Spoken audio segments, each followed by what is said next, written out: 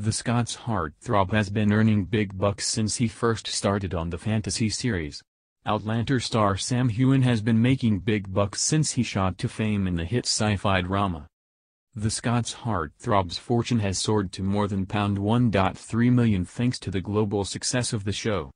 The Outlander effect has been credited with boosting Scotland's economy as the number of visitors to historic sites topped 5 million for the first time in 2017, with fans flocking to see filming locations for the show. And it seems its popularity has also boosted Heughan's bank balance after his company posted an impressive set of results. Accounts filed at Companies House for his firm Karen Moore Creative show it had total assets of £1,588,252 for 2018. After paying off creditors to the tune of almost £260,000, the company reported shareholder funds of £1,329,053.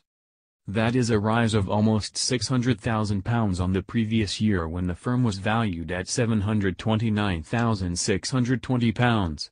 In 2016 it was worth just £87,625. Heughan, 38, set up the company, which is based in Surrey, in April 2015, after he finished filming the first season of Outlander. The Scots star plays Highlander Jamie Fraser in the hit show, which is currently airing its fourth season. Last month, fans celebrated the show's 50th episode as the stars thanked fans for their support. We previously told how Sam sent support to co-star Katrina Balfe as she headed to the Golden Globes last week. And Sam celebrated with the cast of Outlander as it won big at the Radio Times Readers' Awards in December.